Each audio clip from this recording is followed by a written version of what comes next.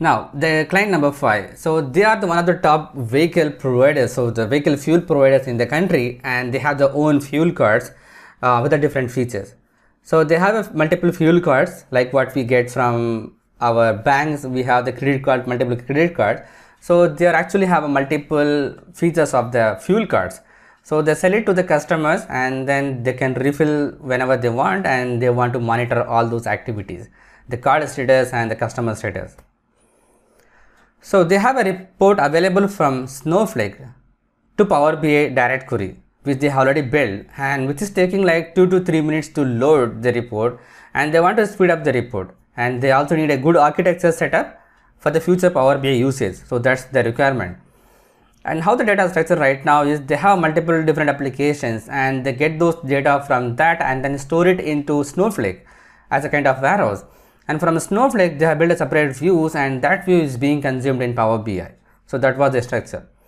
And what the experience we have faced is they are using a multiple custom applications, and they already set up a pipeline to transfer the data from that applications to Snowflake.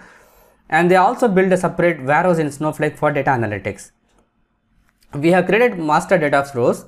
So the architecture what we have defined is we told them that if this is going to be that way, the Snowflake to Power BI as a direct query, then every time whenever the user get access, we had to query it to Snowflake. So Snowflake is not a free one, it is actually charging per transaction. So every time we do any kind of interaction, it transacts the data, and they are going to charge us. So it's going to be an high cost. And also, if you start to build the report directly connecting from Snowflake, then it's not going to be a single source of truth. So someone will create another data silos and then build the report on top of that. So the proposal what we have, and we have also implemented like you create a master data flows for the customer master, vendor master, and date master, and also the fact master. We bring all the data into data flow, and then we did the incremental refresh for that, so that we don't need to refresh every time the bulk data. And they build the base data set with all the related measures. So whatever the metrics they want, we have built everything in the base one single data set. And then we share this base data set to the other business people so that they can build the report on top of that. And it is certified data set, so they are aware of that. And also not only that, we also build the base report so that they can just have a look into the base information, and if they want to build something customizable on top of that, they can also build through that. And also we have set up the multiple workspaces for deployment pipeline, like we have implemented the deployment pipeline feature as they have used here. Like we have they have the Power BI premium per user license, and we have implemented that. They have multiple workspaces for development, test, and prod.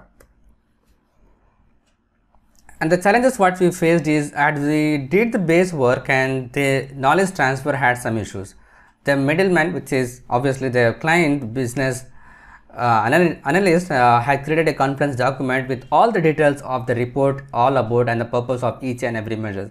Because this report contains approximately like 50 measures what we have built, and so it is not easy to define that. So the business analyst from the company has actually helped a lot so that we can define everything in a conference document. With this approach, we have reduced the cost of data load from Snowflake to Power BI. That's a big plus for the company. And we have successfully completed the project within 4 months of period.